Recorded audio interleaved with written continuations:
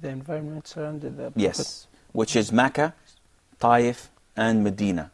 So Mecca itself is in the middle of a valley, surrounded by black mountains. And Mecca was a sacred place. It originated way back at the time of Abraham, may peace and blessing be upon him. As we know, Abraham had two wives, Sarah and Hajar. And Hajar was from Egypt. She was Egyptian. So Hajar was from Egypt. Abraham was so old and he did not have any children. And when he was about 80 years old, he was blessed by Allah Azza wa Jal, and Hajar gave him his first child, Ishmael.